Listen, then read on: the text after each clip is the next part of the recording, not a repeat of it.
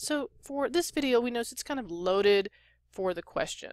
And so what I've underlined are the key points that we have to do. We're going to find the zeros, which we've already done, so that's the easy part really.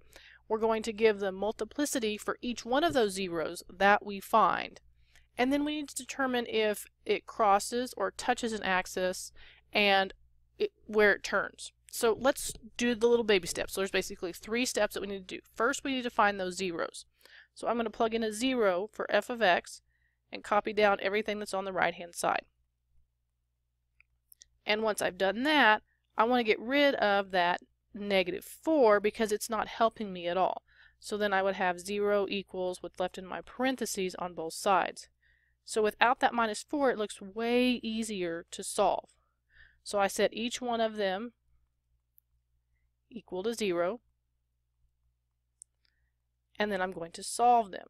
Now the kind of cool thing about this one is to get rid of the squared, I would take the square root, but the square root of 0 is just 0. So I just have to set what's inside the parentheses equal to 0. Same thing over here, because this would be a cube root, but the cube root of 0 is still 0. So I'm going to get x equals -1/2, and then I get x equals 5. So now these are my zeros. So now that I have my zeros, I need to find the multiplicity. So when I'm doing the multiplicity, remember I need to go back and I need to look at what that original term was raised to. So if I look at the -1/2, it was originally raised to a 2.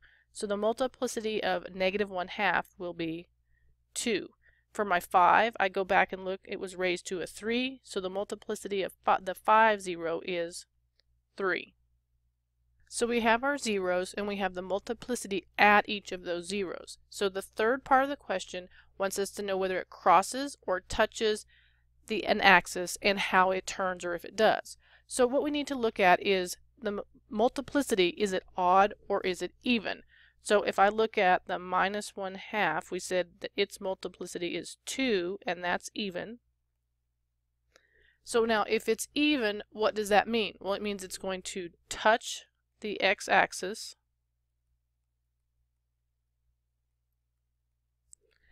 and it's also going to do what? Well, it's also going to turn around at this 0.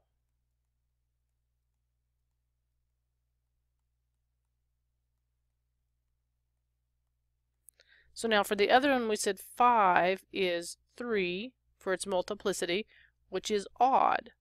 So now if it's odd, it's going to only cross the x-axis. Sorry about that.